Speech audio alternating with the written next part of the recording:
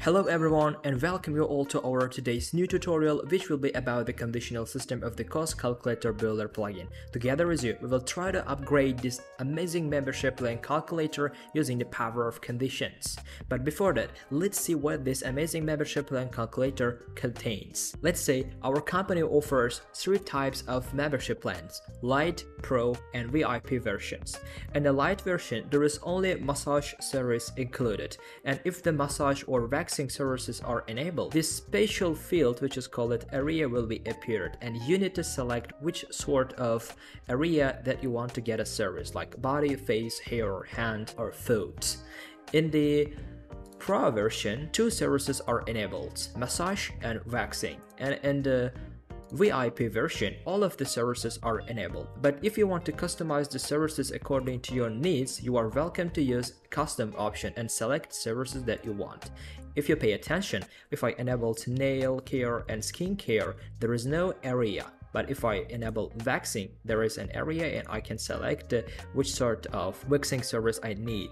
Or the same thing can be said to massage, like this.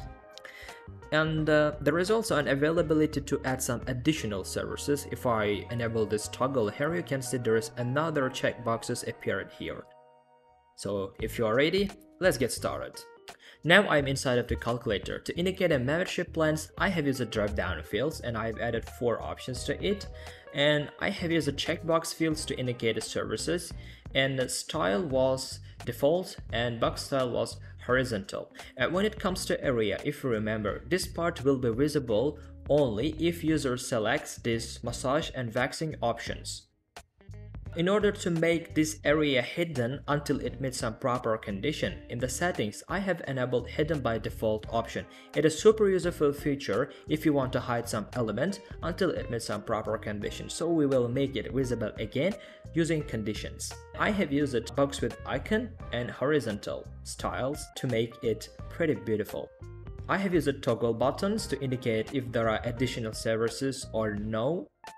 In order to make these more services hidden, I have also enabled hidden by default option in the settings of this particular checkbox field, and the style was box with checkbox and vertical. So let's implement conditions in that case.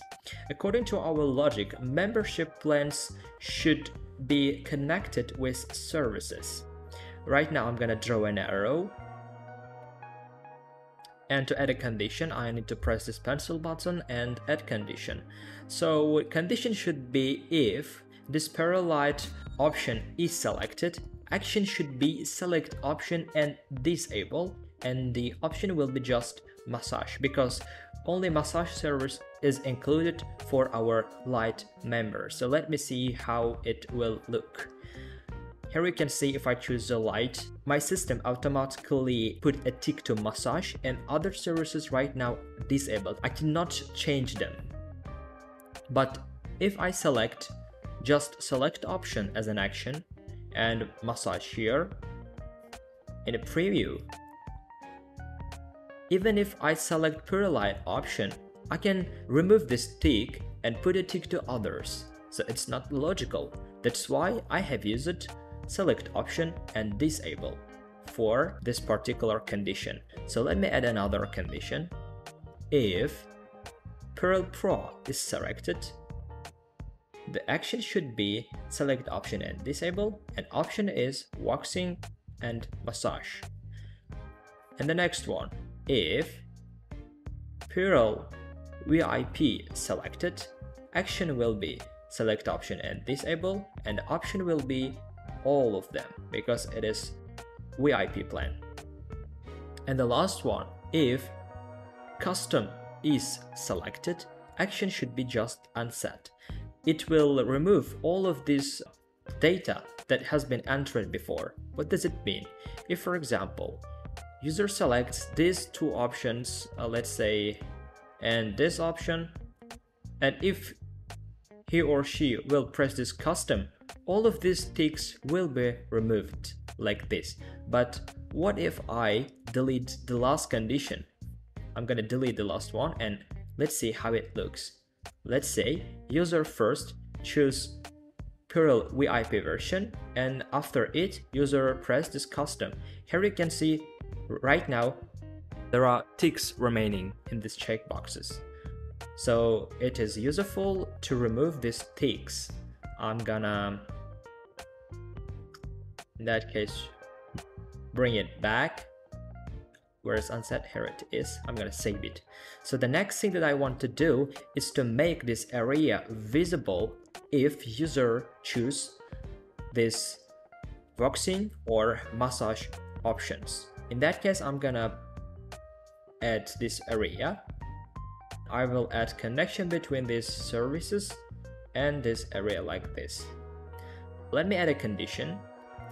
If massage is selected, action should be show. We will show this area. Or I'm gonna use the conditional bounds. If voxing is selected, action should be show. So let's see whether it works or not. If I select massage, here you can see area appears. And I'm gonna remove a tick and put a tick to voxing. Here you can see it is shown like this. So the next thing is I want to make these more services visible if this additional services is on. So I'm gonna put a toggle field in that case. Let me move the grid a little bit. And I'm gonna add more services and make a connection between them like this. I will add a condition. If additional services is selected, action should be show. Let me save and see the result. Great, it works. It is very simple and easy to use conditional system of the cost calculator builder plugin. Even if you work with more complex conditions, it is very useful to use this great system and our conditions. It was the end of our today's tutorial. If you have any questions, you are welcome to write them in comments below. If you liked the video, please don't forget to give a thumbs up and make sure to subscribe to our channel. Thank you for your support.